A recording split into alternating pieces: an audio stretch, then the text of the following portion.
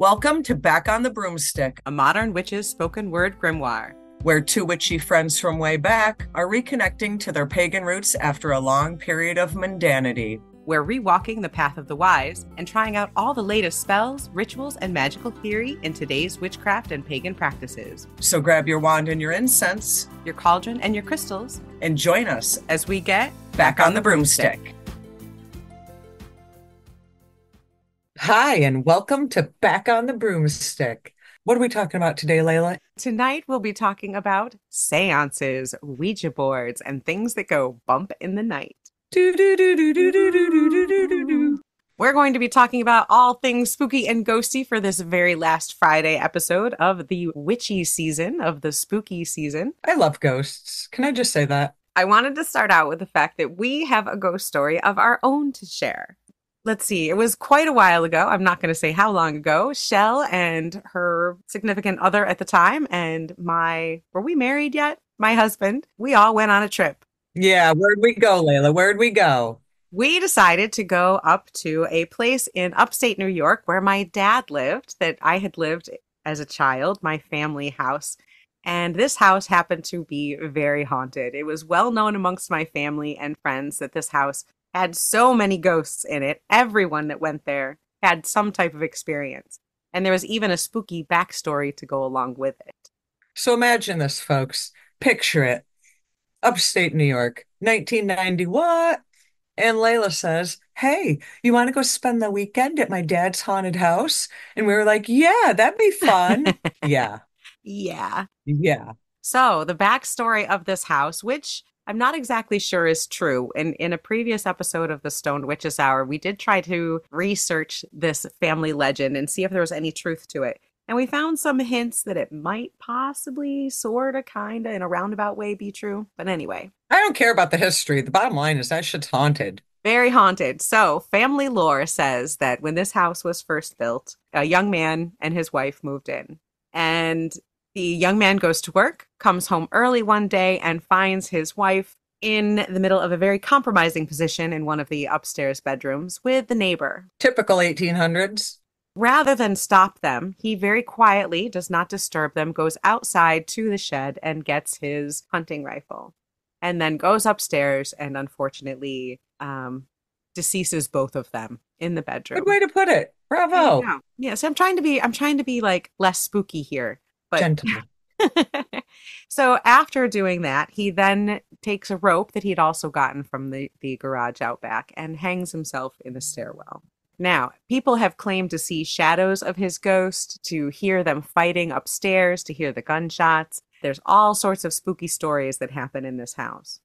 So we get there and we use my grandmother's old Ouija board that was in the house. Again, another great idea. And we decide to use this at night in the room at the top of the stairs, which is where all of this supposedly happened. It also happens to be the room that Chelle decided she was going to spend the night in. AKA fuck around and find out. That is like your middle name, I'm pretty sure. For real. So we get there, we do the whole thing. We've got candles going. We've got the Ouija board in the middle of the bed. We've got incense. We're calling spirits and casting circles and telling what happened. Nothing. There was nothing.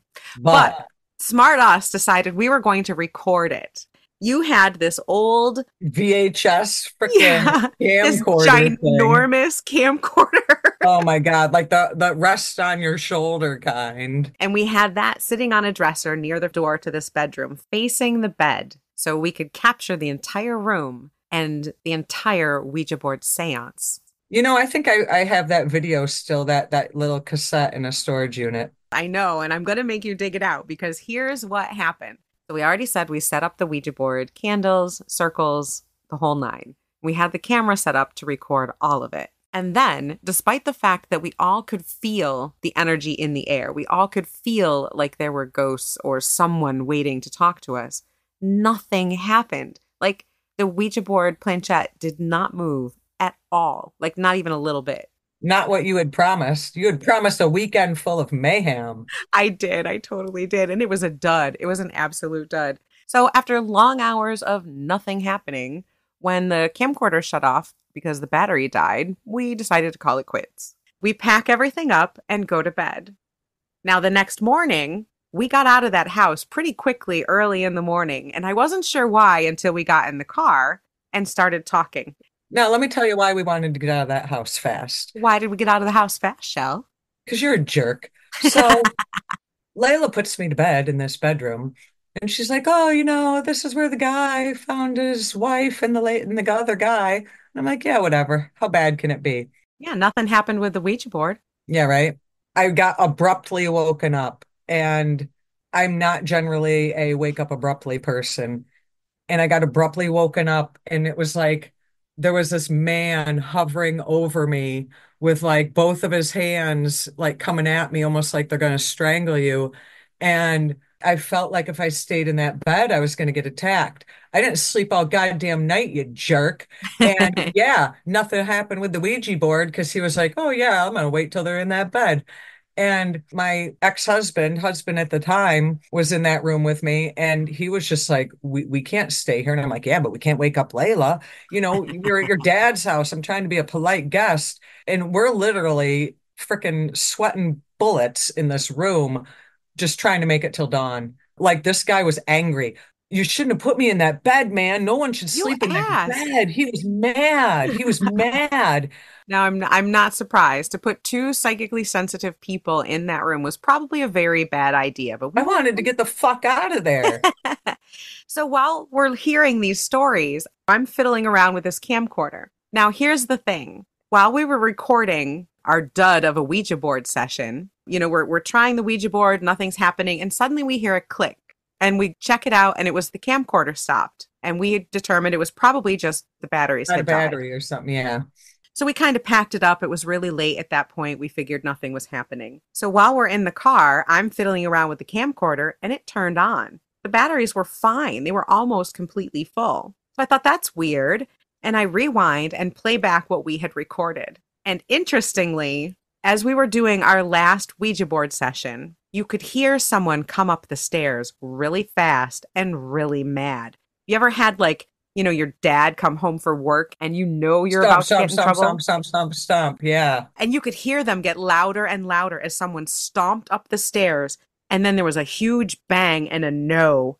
And then the picture shook and shut off. But in the moment, we didn't hear that. All we heard at the time was the click of it shutting off. And we just assumed it was the batteries being dead because we heard nothing else. Real world ears, so to say, didn't hear that. And when we saw that, I was shook. I have chills I right was now. shook It's freaking me out. because that man was angry when he came up the stairs, and he was angry when I was in that bed. And yeah, like I was okay never going back to your dad's house again. And you never have. Yeah, no, I haven't. I haven't. But, some people are like, "Oh, yeah, that wasn't real." No, like I was scared. Like Yeah. in the middle of the night when I got woken up, that face was right in front of me. I was shook. I was shook. Yeah. And you're not the only person who's had experiences in that room. I've had experiences in the entire house. People in my family, I have a million cousins, like no joke, a million cousins. They have every family reunion, we all have stories of ghostly activity in that house. And I mean, ever since my late teens, my grandpa's been following me around. Yeah. I grew up with a ghost in my mother's house. So it's not like this was like my first encounter and it spooked me. This guy was pissed He's angry. He's not a happy guy. But, experiences like that have been happening to people in every culture, in all parts of the world forever, for hundreds, if not thousands of years. People have forever. always been fascinated with those that have gone before us, our beloved dead, and maybe have come back. I just want to point out something that is kind of a seasonal thing. They say, well, the veil is thinner, and for Samhain and for Beltane is really Mhm. the thinnest time. I'm on that bandwagon that veil is relatively thin all the time. All right. I know not a lot of people follow that train of thought, but I do, and I don't think spirit contact is limited to October and May. And I do believe that it's thinner in those times, but I don't believe that means that it's inaccessible at other times. Right. I think it's accessible, like you said, all year round. You can always cross the veil depending on their strength, your abilities, what you're doing. We talk to our ancestors all the time. But I do feel that because of the energies of life and death, that that makes it easier, more common, more likely to just kind of slip and happen. But Kind of like instead of the door being floppy, it's just like propped open. yeah, yeah, that's a good way to look at it. Yeah, I love that actually. That's exactly how I You think know what I about it. mean? Yeah. But I do agree. I think it's definitely not blocked off, I don't feel, at any time of the year. So people have been trying to contact their dead all the time, particularly back in the Victorian era, back in the early 1800s. It kind of reached a peak. They were fascinated with death. They had the memento mori, the little charms of death that people would wear of loved ones. They had all these customs about dressing in black and how long you should mourn for your dead. And they tried to contact them a lot because death was so close. The infant mortality rate was extremely high. Then you hit, the mid 1800s, and I mean, the Civil War, I don't have to tell you, it was freaking traumatic, okay? Like you woke up and your son and your husband were there and you went to bed and they were dead, and then I don't know if you've been to Gettysburg. Well, I know you have, but listeners don't know if you've been there. But like, you feel like these people are walking around and don't know they're dead. Like, it's almost like their death was so shocking that they don't realize they're dead. And like Lincoln's wife, Mary Todd Lincoln, during that time period, was always trying to contact her son. People were devastated at losing people. They didn't lose them to disease or thing, health issues. Like you wake up and they're fine and you go to bed and they're dead. And that trauma really drove a mass population to want to contact their dead. It was at the late 1840s in upstate New York, actually, in the Rochester area, when the Fox sisters, that's really where the spiritualism movement and the whole popularity of seances began. And the word seance is a French word, and it means session. And I don't know why they named it seance, but I think they were fascinated with the whole idea of French culture. I'm not sure, but it sounded fancier than a ghost session. So they So thought, when we smoke, do we call it a seance? I mean, you could if Because we used to call it a session. fumer seance. Yeah, right. I guess when we're being fancy, you have to get me one of those big long cigarette holders for my joint, and then we could totally do that. That would be so fun. Right? That would be great. We could have a little tea party that way. I'm in. But do you realize, and a lot of people don't know this, that they actually, because Mary Todd Lincoln was grieving her son, she used to actually have seances at the White House. Yep. Imagine if you saw in the news, oh yeah, so last weekend there was a seance at the White House. Yeah, and she is not the only first lady to do that. Let's see. So Mary Lincoln did, and let's see. Also, Edith Wilson and Florence Harding, two other first ladies, also had seances in the White House. Nice. Yeah. So the Fox sisters in upstate New York really kind of started this whole thing. They were three young women that said that there was a ghost in their house of a peddler who had been murdered, and they could communicate with him, and he would communicate from the spirit world through knocking or rapping. And that was how a lot of different mediums would talk to their spirits back then, with some sort of table movement or knocks or knocking. And it was very limited to mostly yes, no, and I can't answer. One knock for yes, two for no, and three for I can't answer that question. Boy, have ghosts advanced in communication. Right. So that was kind of limited. And then they started doing other things like really bad. They would rap out the letters of the alphabet. So, like one for A, two for B, three for C. That's like Morse code, man. Right. So you can see that that would get very convoluted and very difficult. They were always kind of looking for ways to make it easier because that obviously would take a very long time. Sometimes they would state the alphabet, like they would just say A, B, C, and then the spirit would knock when they got to the right letter. But that also took a very long time. So into this came automatic writing. So some mediums started, capitalizing on the fact that their counterparts were just listening to knocks and people would get bored at these seances. And they started doing different types of automatic writing, which is basically holding a pen, pencil, piece of chalk, and closing your eyes or going into some type of trance and letting spirit work through you to write out a message. Now, I've never done that myself, but what I have done is I have transcribed what someone was saying while they were kind of invoking a greater spirit.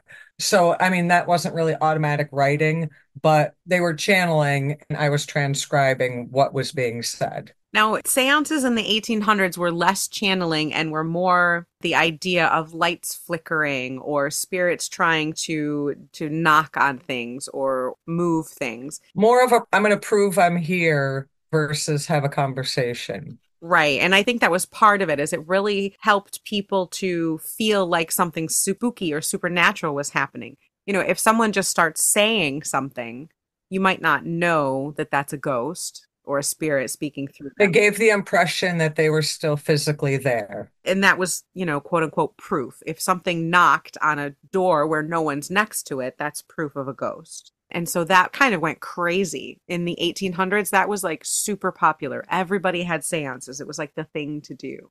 But then that Cybert report kind of put a wrench in it. Cybert report? Yeah, 1887, the Cybert Commission report started to kind of take away the credibility of spiritualism and seance type stuff and kind of made it into, there's always going to be those fakes.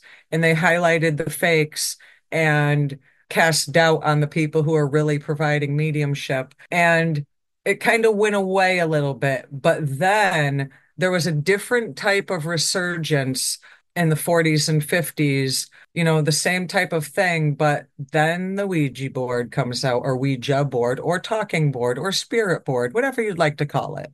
Well, the Ouija board came out in 1886. I mean, I'm talking mainstream Ouija boards. Mainstream was more of the 30s and 40s. It did become more popular there, but in 1886 in Ohio, it was either reported in the papers that people were mediums, instead of using this wrapping thing, were actually using a board of sorts that had an alphabet on it.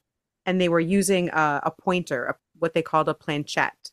And what this started out is the planchette originally had a pencil attached to it. And the medium would put their fingers on it and It was spirit like a would. combination of automatic writing and talking board, kind of. Exactly, except there was no board, it was just paper. And then spirit would move the planchette and write with the pencil attached to it. And someone somewhere in Ohio, I guess, decided that these writings with this planchette and pencil were too illegible. Apparently, ghosts have bad writing. You die and your writing goes to shit. I'm alive and my writing is shit. So they determined that, like, putting out nice, neat letters and then just having the planchette point to them was easier to understand than actual writing. And that's where it took off. And a gentleman, a coffin maker slash undertaker named E.C. Reich, started making Ouija boards.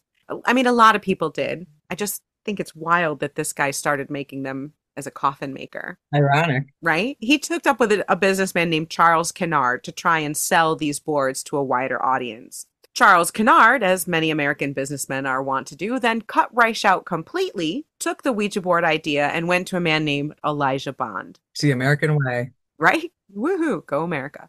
In 1890, Kennard and Bond patented the boards, and that became known as the Ouija board. Where were the Ouija boards first produced? Not Salem. Really? Because we were told Salem. Nope. Actually, the Ouija board that we know today was first produced by the Kennard Novelty Company in Baltimore, Maryland. Interestingly enough, they incorporated the day before Halloween. And the Ouija board that they made looks a lot like the one that we use today. So Ouija boards continued to be made in Baltimore until the Fuld family sold it to the Parker brothers. And the Parker brothers then moved Ouija manufacturing to their base of operations in Salem, Massachusetts. So it didn't start to be manufactured in Salem until 1967. And that year, it sold 2 million boards. Before that, it was manufactured in Baltimore, Maryland. Oh, because see, I thought it was the opposite. In 1890, Kennard and Bond patented the board. And fun fact, in the patent office is where they named it. And they had a medium there named Helen Peters Nosworthy. And she used the board, and they asked the board itself what its name was. And it spelled out Ouija. What does that mean? Does that mean something in a language? Do we know? Well, that depends on who you ask. Supposedly, they asked the board what it meant, and the Ouija board said that it was an ancient Egyptian phrase meaning good luck, which is complete bullshit. Weird. Right? Charles Kennard has been known to say that Ouija was revealed to him through the board, and it's the combination of the French and German words for yes, oui, and ja, but nobody really believes that. Some people say that there was like a some cultural icon at the time that had a name that was similar, and that Helen just misspelled it and was trying to spell out that person's name. Nobody really knows, It reminds me of how they come up for names of weed. right? No rhyme or reason. No rhyme or reason. They just kind of pull it out. So after that, its popularity absolutely soared. They used it as a parlor game. And then after World War One, like you were saying earlier with the Civil War, it became popular after that. And then after World War One, people again were grieving and having a hard time processing the loss and wanted to connect. So it became popular. I think it outsold the Monopoly board, which is the only time anybody has ever done that, right after World War One. You and I are of an age where our grandparents were whooping it up in the 40s and 50s. And my grandmother was an entertainer, right? You know how that generation they entertained, they'd have Yeah, people over people would for come cards. over. Yeah. Yeah. And people would come over, and my grandparents had a Ouija board, which is so funny because that was the grandma who thought me being a witch was just like Satan's job. Which I actually, when my grandma passed away, I obtained that Ouija board, copyright 1949. But that's what you did, everybody got together and went to Joe and Sally's house on a Saturday night, and you drank shots of whiskey and played with the Ouija board and played cards. That was like normal fun back then. Yeah, exactly. It was marketed as like a family, like a social game and a way to contact the dead. It was like, oh, Go hang out with your dead relatives, have a yeah, good time. yeah, let's go ahead and do that. It was even on an I Love Lucy episode. Did you know that? No. In 1951, there was an I Love Lucy episode where Lucy uses a Ouija board with a businessman trying to get him to do something. I'm not sure what, but she uses the Ouija, and it's all lighthearted fun. Like there's no evil or terror associated with it at all. That came later. That was actually the first witchy thing I ever got in life. When I was 14 years old, I asked for a Ouija board for Christmas and I got it. Aw, see? Yeah, I still have it. Good, clean family fun. Right. So where did this whole idea, because we all know the idea that the Ouija board it's demonic, it's evil, you're going to let in terrible spirits if you use it. Whatever. So why do people think that? I think that there comes a point in time where every generation is kind of swayed by TV and whatnot. And I just think that somebody decided they didn't like it and projected that to the world, and the world went along with it, like the world can tend to do. you know, my grandparents, it was a parlor game. And then, if you and I pulled out a Ouija board 30 years ago, good Lord, I don't even know what would have happened to us. You know what I mean? Yeah, Like it went from a fun family game to like taboo. I'm pretty sure, and we've talked about this before, but I'm pretty sure it was the movie The Exorcist in 1973 that really, really fucked up the reputation of the Ouija board, Only movie ever scared me. right? Super fucking scary. Now there was another movie called The Uninvited in 1944 that also featured a scary Ouija board, but that didn't like grab the culture and freak the fuck out of them like The Exorcist did. And that's really where people started thinking that if you use a Ouija board, you're going to let demonic spirits in. And that idea has just been cemented over and over again by movies and media. You and I have always used Ouija boards. Yeah. Actually, I have a collection of maybe 8 or 10. Hmm. And, you know, I get what you're saying that, not every otherworldly being out there is all nice and happy and love and sunshine like the angry ghost at your dad's house.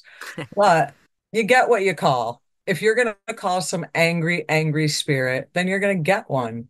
I think it's kind of you get what you call. But I also agree with sometimes you might call your sweet, loving cookie bacon grandma, and some angry asshole spirit comes in because they got something to say, and you're the only one picking up the phone to listen. I mean, yes, that's possible, but not very likely. Like you said, you get what you call. And it's not like the Ouija board has some extra power that automatic writing or other forms of communicating with spirit don't have. So it's not very likely. I agree with you. It's definitely not the fault of the Ouija board. Okay, quick tangent. One of the times that I went to visit Shell in Salem, we went to one of my absolute freaking favorite places in Salem, Where? Talking Board Museum. We did. It was fabulous. If anybody comes to Salem, go to the museum. Go. It is amazing, absolutely amazing. And they change the exhibits once in a while because he has so many boards that he's able to I put think he them up. said every 3 months. Yeah, it's just fantastic. Like he has even the original printing plates from like the very first boards made back, way back. I mean, his collection is just amazing. And he'll talk your ear off about all anything about it. It's just absolutely fantastic. So neither Shell nor I have a collection like that, but it's fantastic. Okay, so tangent over, but talking boards, Ouija boards started out as simply an easier way for people to communicate with those that have gone before us, with spirit. It started out as a way to make contacting spirits easier. There's nothing inherently evil about it. If you're calling something crazy, you might just get something crazy. And all right, well, let's talk a little bit about how do you use a Ouija board safely? Like, how would you call people, whether, if you're trying to just be like, who's here in this house, rather than say an ancestor or someone like that? Like, what would be a good way to go about that? Again, it depends on your intent. If you're looking to talk to an ancestor, call an ancestor. If you're looking to fuck around and find out, ask who's here. You and I have always generally, at least put up some sort of magical shield, whether it be cast a circle or just put that bubble around us, whatever the case may be. But as with talking with any type spirit, doing any type of spirit communication, you don't know if you're going to get a stranger or your cookie baking grandma. You got to kind of proceed with caution. Good point. If you're going into a house where you don't know what kind of spirits are there, it's pretty much a mixed bag. You're going to get whatever's there, and you might not know if they're cranky or if they just want to offer you a cookie. Just like going out and chatting with people in New York City, proceed with caution. You know what I mean? I mean, you like everything, just be smart. So we always, like I said, we either cast a circle or kind of put that protective bubble over us. Cut ties at the end. That's another thing we do. We always kind of do the we're done here, you need to go. In the movies, they're like always say goodbye. I don't like the way they word it, but the sentiment behind it, yeah. Yeah. You kind of have to close that door. Don't bring them home with you. Right. Yes. You said in an episode a while back about something you like to do, say, when you leave a working like that, or when you leave a place that you know is haunted, you will envision and empower like scissors in your mind Cutting that cord. and cut that cord, cut around you to make sure nothing follows you home. Some people like to wipe their feet on a carpet until they get a static charge to make sure that that will sever any ties. But yeah, the goodbye thing is pretty important. I think that's a good part of it when doing any type of spirit working. And it doesn't have to be fancy. You don't have to like scramble to wipe the planchette over the word goodbye or anything. Literally just say goodbye. Any type of symbolic ending or formal ending will work. The important part is making an ending, set an end point and be firm about it. That's really all it is. But more in the magical way and not the hokey Hollywood way. Yeah, exactly. I mean, it's like doing any type of spell. You want your set and your setting and your intention to all be very clear. If say you're going to try and contact something that's in the house and you don't know who it is, like Shell said, you do your circle. Maybe you'll have protective herbs and crystals. You'll have your candles. You'll have your protective symbols or charms that you feel are empowered that would keep you safe. And also things that will call to the spirits that you want to come. If you know anything about them, if you know it's a child, maybe you'll have a toy. If you know it's a mother, maybe you'll have a baby blanket. Or, if you know they were an artist, maybe you'll have an artist brush or something like that. But, set it up to be most conducive to that spirit coming and also to you being protected. But, again, I think a lot of it goes with intent. And a good example is one time when you were here last fall, you and I made homemade Ouija boards because, if you're going to fuck around and find out, go big or go home. That's right. So, we made homemade Ouija boards and went up to Gallows Hill. We didn't cast a circle for that, but I remember that night at your dad's house we did because we knew we were dealing with some nasty shit. That's Whereas right. at Gallows Hill, we were like, let's take caution to the wind and see who we get. But before we did that, when we created these boards, I Oh think yeah, yeah, yeah. We like protected them well. Like we protected them like nobody's freaking business. we had the salt, we had garden sage, we had all sorts of herbs on them. Yeah, we If protected I them. if I've never posted those pictures before, I will post those pictures for this episode. Yeah, those were a lot of fun. Didn't work great. We haven't had exactly great luck with Ouija boards when we've used them. True. I mean, everybody I think has their own way of spirit communication, and not every way works for everybody. I just find conversation, not conversation through a board, actual conversation. You know what I mean? Yeah, and that's actually a really good point because not every tool is for every witch. There are some witches who will find that automatic writing or that just communicating like you do through conversation with spirit works best for them. Maybe you'll find that the pendulum is the one that works for you. But you have to try these, get into a meditative state, get into an alpha state, and work with these different ways of communicating with spirit until you find the one that fits, until you find the one that works for you and for your subconscious and your magical brain. Some people get more thoughts and ideas, especially if you're in a meditative state. It can be very easy. And that's one of the reasons I kind of like automatic writing because, not everybody is as good at having a conversation with spirit as, say, you or someone else might be. And so, kind of get yourself into an alpha state a little bit with a pencil and paper and just let your pencil start writing, just let your hand start writing and just let it go. You might be surprised at some of the different things that you get there. I just think that you also don't want to think too much about it because if you think too much about it, you almost stop it from happening, if that makes Yeah, sense. yeah. And I think that's why it's good to be kind of in a meditative state when you do that. But how you communicate with spirit really kind of, I guess, defines what name you're going to call it by.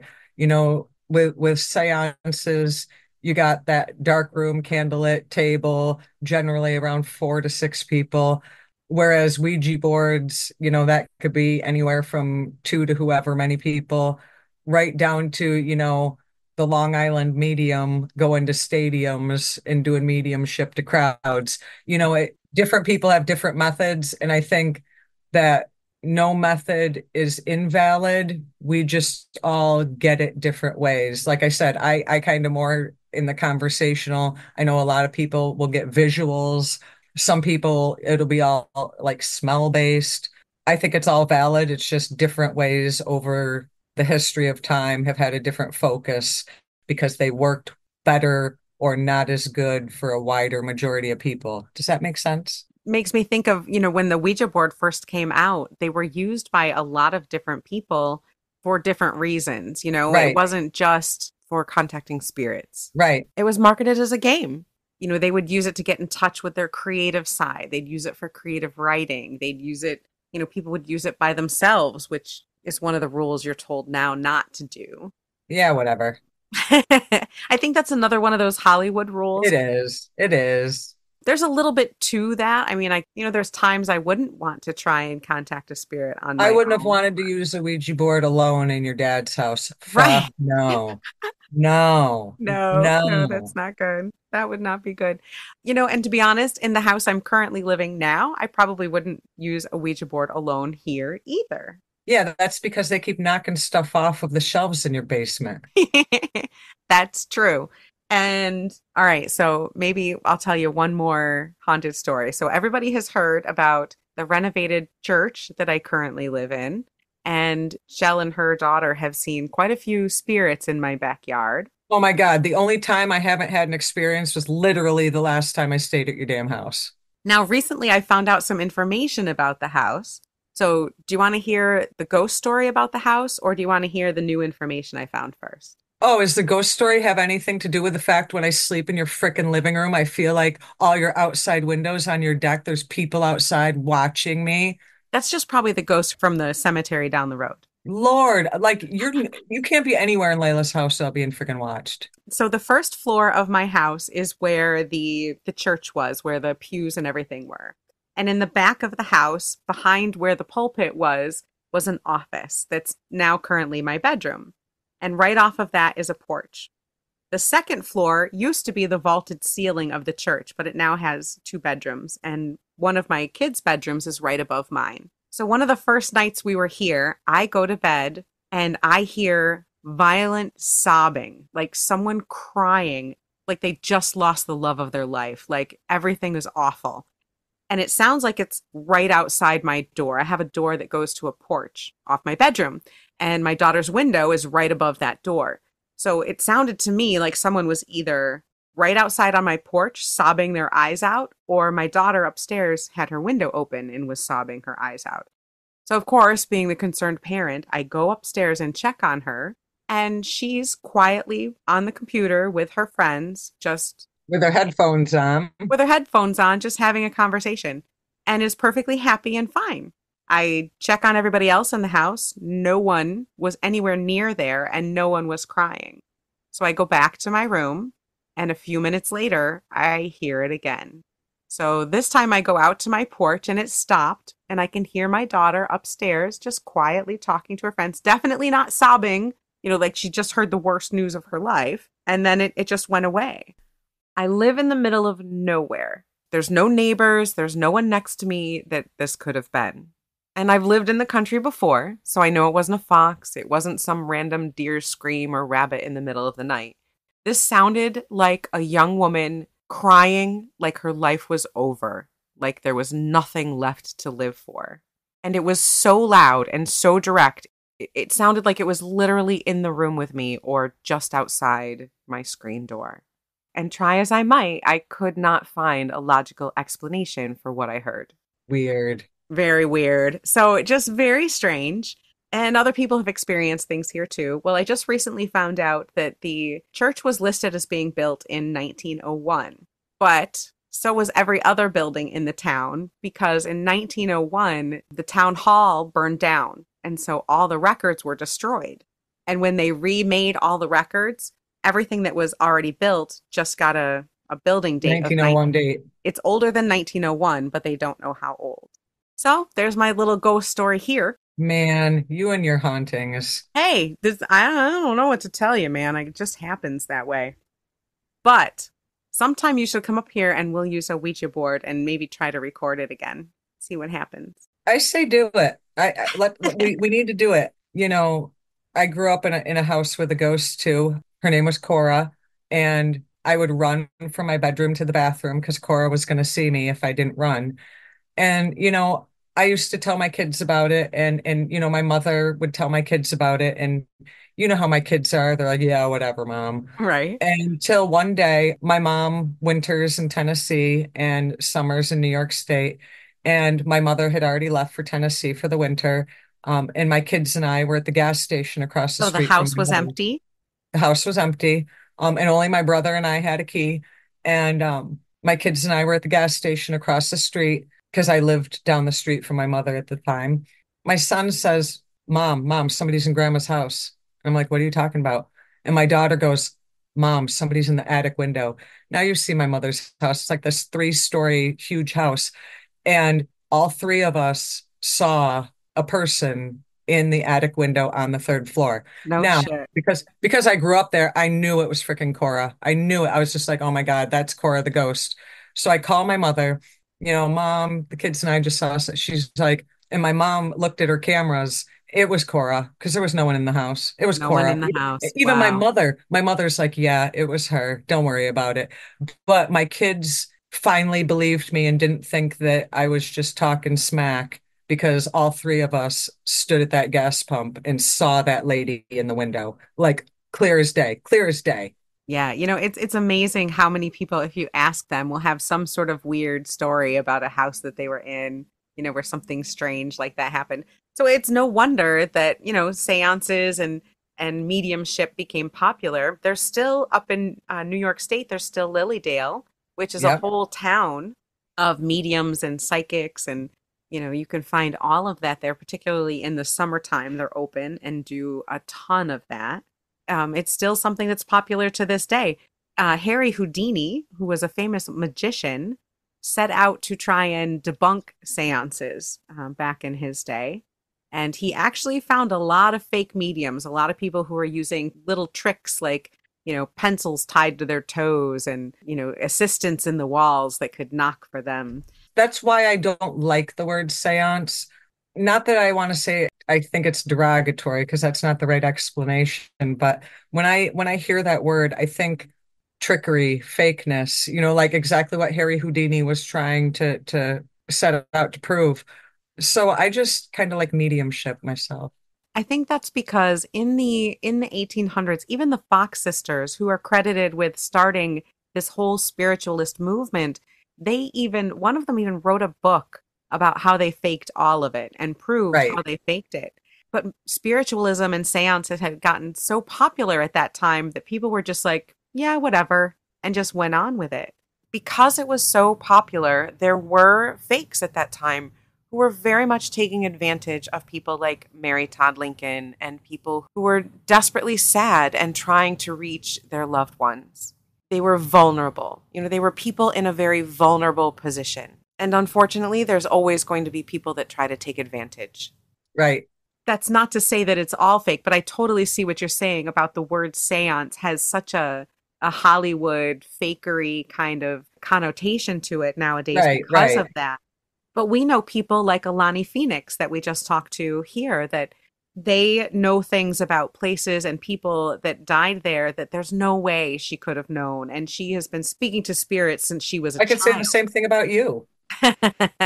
I'm no Alani, that's for sure. But yeah, I mean, I saw your grandfather and there's times that I have seen and spoken to these energies or whatever you want to call them. Right. So have you. Right. A lot of people have these experiences. It's something, there's always been a fascination with it. I mean, to give credit, there's always been fakes too.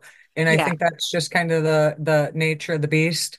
What Harry Houdini was trying to expose, you could literally try to expose the same thing today. You know what I mean? right. I just think what it is subject to being vulnerable to trickery, but that doesn't Yeah. negate its validation. If you're trusting someone else to be that medium for you, you still have to follow safety procedures. You still have to do your research, make sure that they have good recommendations, make sure that there's someone that you trust. You also want to make sure that you go into it with the right mindset. Don't give them too much information, but don't close yourself off either. Right, right. The similar advice I'd give someone who's going to get a tarot reading. I would, yeah. And I'd also say don't go to a medium when you're in pain. If you're emotionally hurt and emotionally vulnerable, you definitely should not go to a medium because Right. that's all too easy, to have the wool pulled over your eyes, I guess.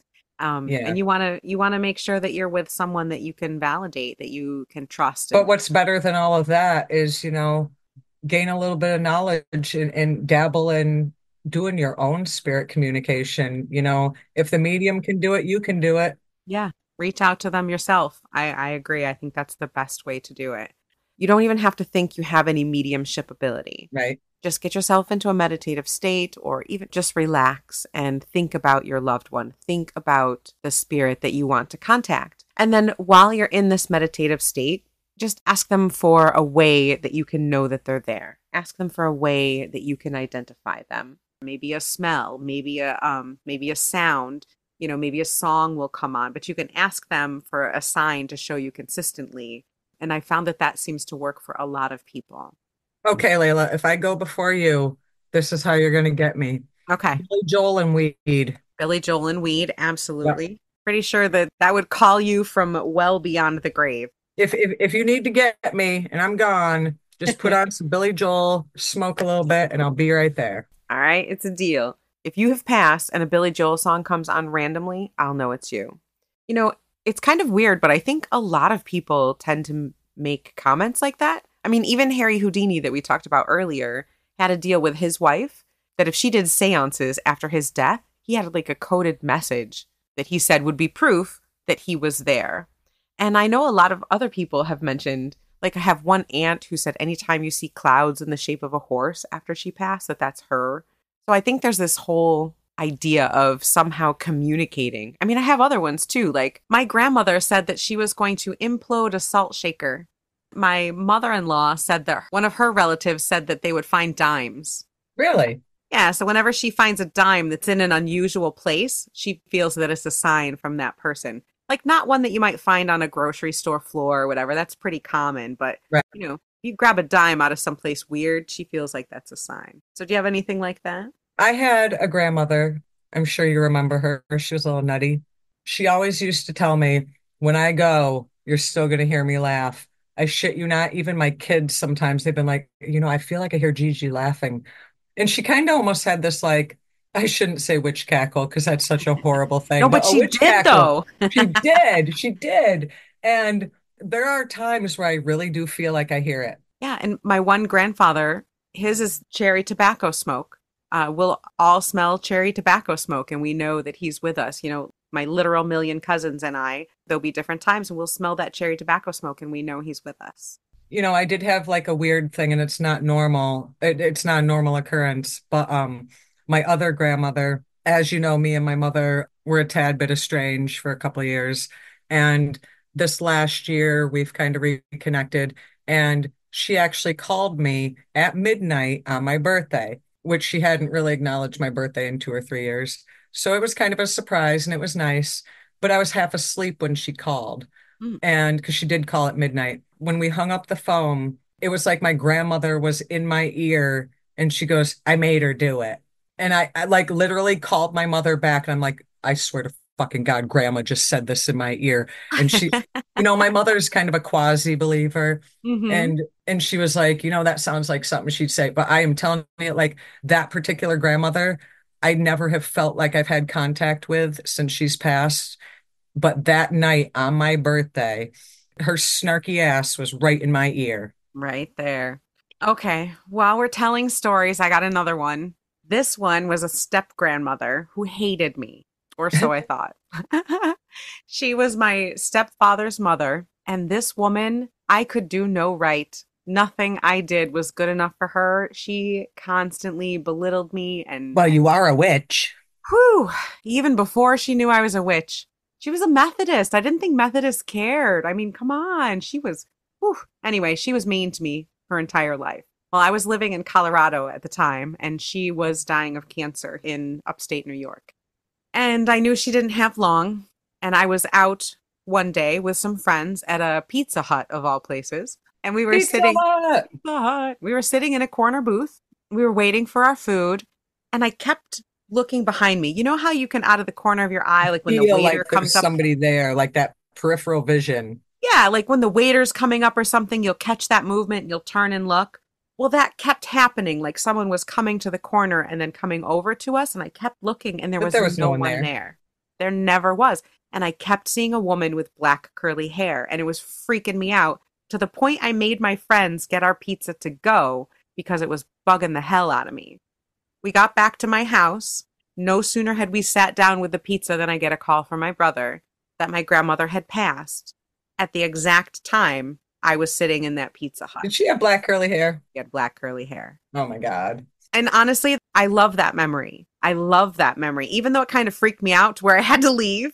But that woman hated me. But she came to say goodbye when she died. And that meant a lot to me. That actually like healed a lot of wounds for me, that she cared enough to be like, hey, I'm I going. was a But dick. Sorry. yeah, sorry I was a bitch, but I'm heading to the afterworld and she just kind of, touched in and that meant a lot. To this day, that's very meaningful to me that she stopped by. I like that. Yeah. And dreams are a big way. Even if you don't think that you have any way to contact your beloved dead or the dead of a place, the spirits of a place, a lot of times you'll see them in your dreams. Like, how often do you hear even non-believers will say, so and so passed and they came to me in a dream? But PSA, folks, just because you see your ex in a dream doesn't mean you go back to him. Only if your ex is dead. Okay, that's a bad joke. I'm sorry. That's a very bad joke. So a lot of times you'll see them in your dreams and you can kind of tell they feel different. You wake up and you're like, wow, I really feel like I was talking to that person. Let me guess, you're going to tell people to journal their dreams. Yeah. Yeah. Am I that predictable? You are. With journaling, absolutely. You Yes. are. Write your dreams down, especially if it's about your beloved dead or about, if you're in a haunted house like Chelle was. Did you write about your experience in my dad's house? No, I was too traumatized. But I will say this, tis the season for ancestor altars, and that could also be a good gateway to communicate, set up an ancestor altar and kind of use that as your focal point for meditation to kind of get into that communicative space. Like I have one going right now that I just started a few weeks back for the month. I got some things that belonged to some of my beloved dead as well as pictures, and I have those strewn about my normal altar space. But what I did was I ripped it apart, I cleaned it, I dusted everything, and put it back together with my ancestor pieces with it, and kind of use that as a focal point for that connection. You know what I mean? I love that. One last story, I promise. This is about my ancestor altar and a new piece that I just put on it. Wow, you don't usually put new stuff on. This is from a young woman who passed quite a while ago, and I knew her as a young teenager. Oh my God, I know this story and I'm gonna cry. I was very close with her family. Her mother was like a big sister to me. I absolutely adored this woman and I adored her family, still adore her family. And her daughter passed tragically. And I happened to talk to her. She was interested in witchcraft and in tarot. Great kid, wonderful human being, so bright. And she had purchased a tarot deck before she passed. And just recently, I was in contact again with her mother and her sister. I absolutely love them. My friend looks just the same, absolutely gorgeous, but her daughter is all grown up and fabulous. And so remembering this young woman, they gave me her tarot deck. Oh, my heart crushes. It's wrapped in a shawl that had been her grandmother's, and it's in a box that she has signed with her name. Just the connection, the honor of giving me this piece of, it's central right now in my on my ancestor altar because, she is one of our beloved dead, and she is one of our beloved souls who have crossed the veil. And I have not yet used the deck, but I do plan on using it, this Samhain season to honor her and to honor her life and to remember her. And that's what these are for. This is for you to honor these people, to love them still, to call to them and to remember them and to be happy. And that's what I'm going to try to do with this deck is I'm going to try to remember happy things and wonderful things about her and about her life. What better way to try and contact our dead, I guess. I look at Samhain as kind of almost like a family reunion. Yeah. And I don't look at it as a sad time. A lot of people kind of get that sadness with the whole ancestor thing, connecting with the dead, thin veil thing. Yeah. I look at it as almost like a reunion, like a party, like everybody's coming, Yeah. you know what I mean? I do, and I love that aspect of it. And I know I've been I find it sad. more joyous than depressing. Yes, and that's what I always try to do, even the years, that I've been depressed on Samhain, remembering people that I've loved and lost. There's still that joy that they were Right, here and they were part of right. everything. And that's why, talking to Laura Gonzalez about Dia de los Muertos and the joy in that culture around talking about their beloved dead, we need a little more of that, I think. Right, right. So don't be afraid of the Ouija board. Don't be afraid to contact the spirits, but do it sensibly and smartly. Fuck around and find out with caution. Yeah, there you go. Shell's wise wisdom for tonight. Wrap yourself in your rosemary, wrap yourself in your protective oils. And then say, bring it on, bitches. Call to all the spirits. There you go. No, please don't do that. If you go fuck around and find out in a cemetery, make sure to leave a coin at the gate or to cut the cords before you leave. And be respectful. If you do it in a cemetery, be respectful. Those are people's loved ones. And I do believe that these spirits are out there. And if you desecrate graves and walk on them, they will come and grab your ankles. They're coming for your ankles, man. But leave something at the gate so that they don't follow you home. If you do a seance, if you do call on spirits, use shell scissors analogy and cut Yeah. those energies. Use smoke and cleanse yourself to cut that energy. Use music, singing upbeat songs at full volume. There's nothing better Don't to bring that cleanse a shit home. Yeah, space. don't bring that shit home. Yep. Don't bring it home. Do whatever you need to do to cut the connection and say goodbye. Right. With that being said, have fun. Good luck. Let us know how it goes, or if you have any ghost stories to share, please email them to backonthebroomstick@gmail.com. Send us your orb photos, because I love those. Don't tell me they're bugs. I don't want to hear it.